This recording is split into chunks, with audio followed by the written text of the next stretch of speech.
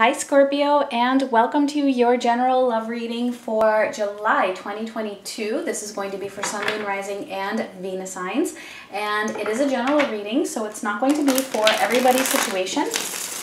If you would like though, you can book a personal reading with me, and you can find all that information in the description box.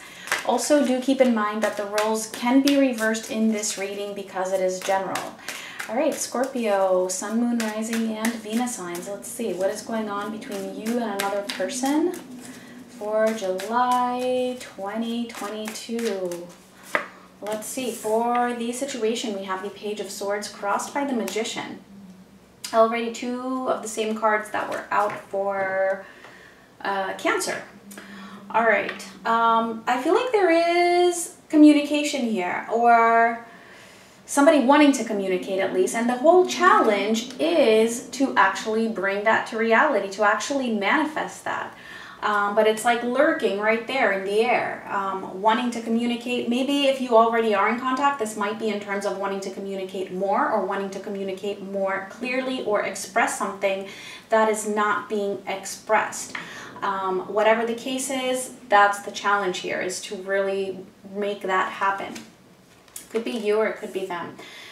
For your energy, we have the Nine of Pentacles, the Nine of Wands, and the Lovers. Okay, so Gemini is also showing up here. Some of you might be dealing with a Gemini. I also see Aries so far. I feel like, you're doing okay. Like, you're feeling pretty good about yourself for the most part. I feel like you've worked a lot on either detaching from this, or just being more independent, or just feeling a higher sense of self-worth. But it feels like it might still be a little bit of a struggle for you, but like sometimes, like maybe there are some triggers where you're like, wait, back to this again.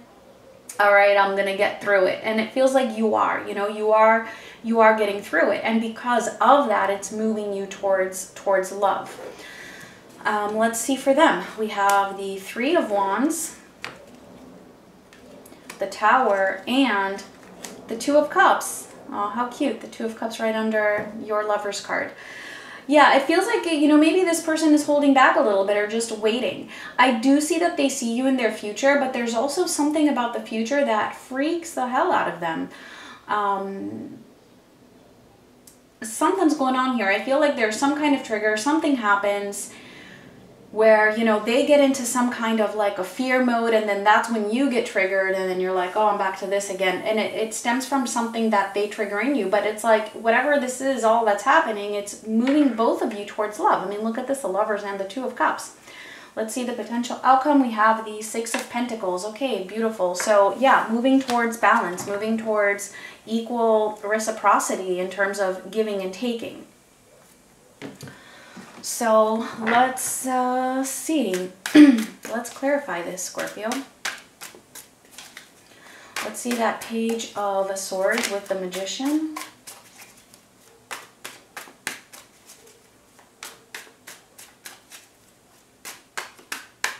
All right, and we have Temperance, the Nine of Cups, and the Nine of Wands. Okay, Nine of Wands showing up a second time. We also have Sagittarius on the table. Somebody's been really, really patient here, is what I'm getting. Really, really patient, just waiting for this Nine of Cups to come in, pushing through. It just feels like a challenge. It feels like this ongoing, never-ending challenge to get to that emotional fulfillment. And I'm getting that it really has to do with somebody holding back in terms of either communicating or expressing themselves, expressing their truth. So that's what the situation is. Let's see the Nine of Pentacles for your energy. But I feel like you're getting through it though. That's the thing. I feel like you're both working through whatever issues it is that you each need to work through in order to move towards this. Because that ending is really, really beautiful there. So let's see. Nine of Pentacles. And we have Strength. Okay, so Leo. And the Ace of Pentacles. Okay, yeah, Scorpio, the message is very clear here for you. The more that you work on your sense of self-worth and your own strength, the more that the path opens up for you and helps you to move through your triggers and through your challenges in order to get to a place of love. All right, whether it be with this connection or whether it just be in general, I do feel like it's with this connection. All right, so yeah, you know, stay strong, basically. Stay strong through this. Don't compromise your integrity. Follow your intuition, basically, especially in terms of your own sense of self-worth and what you deserve. All right, let's see. 9 of Wands.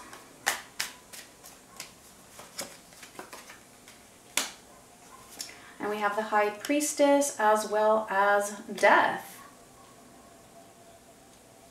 There's a lot of wisdom here that you are gaining. I feel like, you know, and like I said, follow your intuition. I feel like that's what you're doing. And I feel like this is, you know, just encouragement for you to do so even more, you know, or, you know, to not doubt your intuition. That's what's guiding you forward, and that's what's leading to change, right? With Death card here, that's your element. This is leading you to standing strong and being strong in your own element and in your own qualities and your strengths, finding yourself.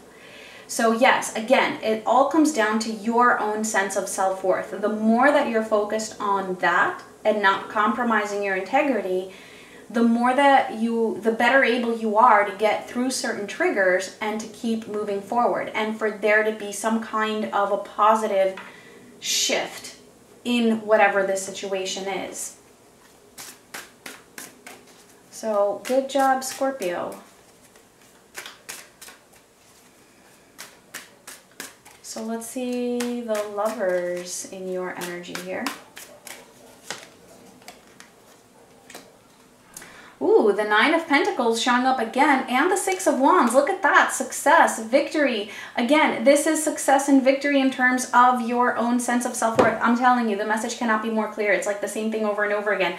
The more that you feel abundant within your own self and feel good about your own self and knowing what it is that you deserve, everything else is just falling into place. Everything else is just going to kind of happen. Like, you don't even think about how you need to respond to this person or what kind of effort you need to put in. Like, it will all come naturally because you won't be doing it as a means to an end. It will be coming from a place of really you being in that self-worth space, right? So yeah, keep moving in that direction. All right. So let's see with this person, what is going on with them? 3 of Wands, please. Why is the 3 of Wands here for this person? All right, and we have the Knight of Pentacles and the Page of Pentacles. Okay.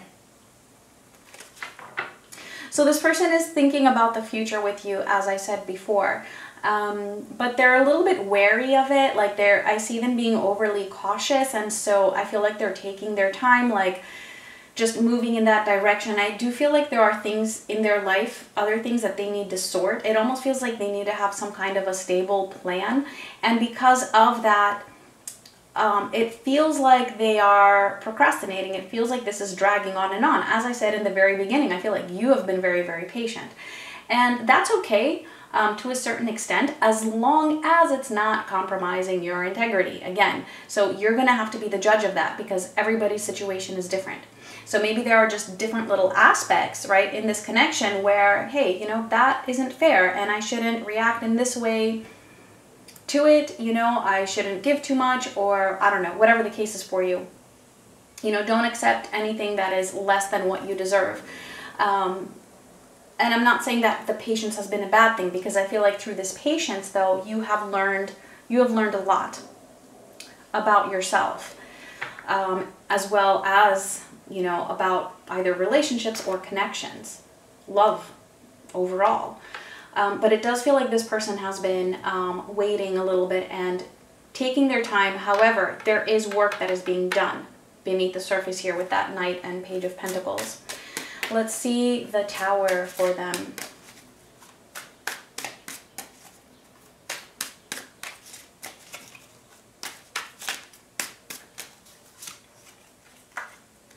Ten of Cups and the Queen of Cups.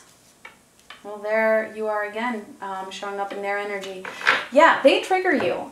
They're definitely triggering you. This is somebody who definitely wants to have this Ten of Cups with you, okay, which is love and fulfillment and happiness and, you know, all of that good stuff. They definitely have love for you. I feel like, I think this is very similar to Cancer. Definitely let me know if you're dealing with a Cancer, even though we didn't have much Cancer show up here. I feel like this person is almost like afraid of having happiness, or possibly afraid of the connection, because their emotions are just so deep. And so certain things that come off in their communication towards you could be triggering, or maybe in the lack of communication.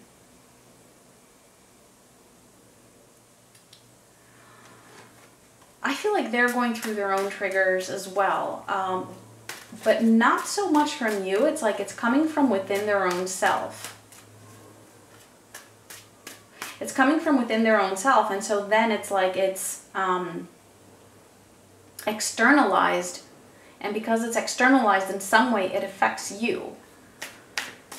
But again, like I said, you're doing a good job moving through that. Let's see the Two of Cups.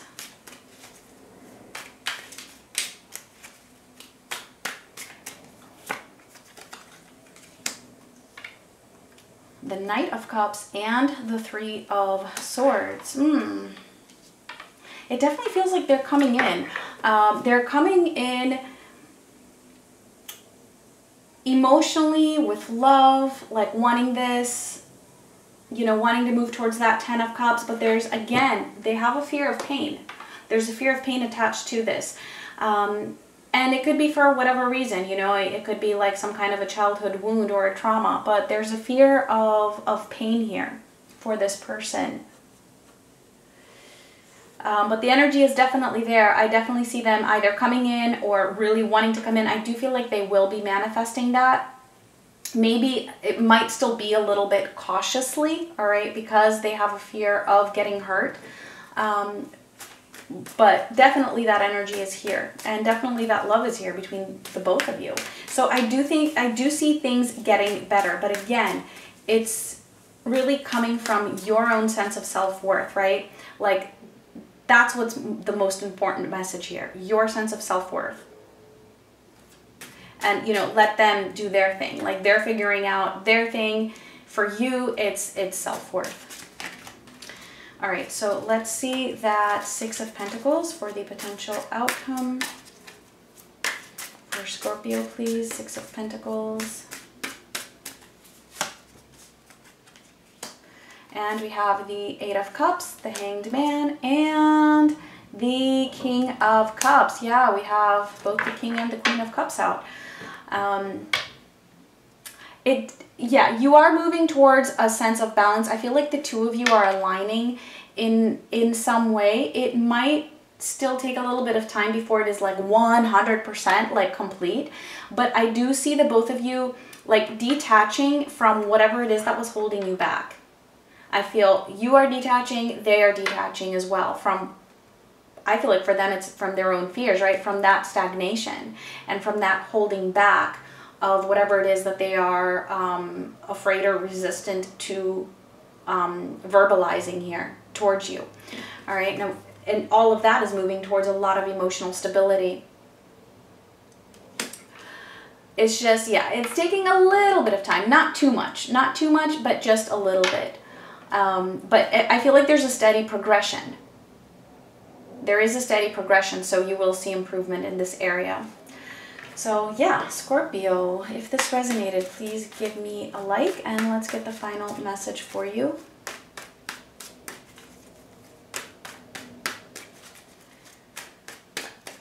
All right, and we have solitude. Yeah, I feel like that's a major lesson here for you, is learning to be okay with your own self, learning to be independent, right? We got the Nine of Cups twice for you here. Sorry, the Nine of Pentacles, I meant to say, twice for you, which is all about being detached, being independent. So it's like the more that you are okay with your own self, which means that you also have that high sense of self-worth, and you are okay with, you know, just being with you, you know, the more that this situation evolves in a positive direction. So, Scorpio, those were your messages. I thank you so much for watching. Much love.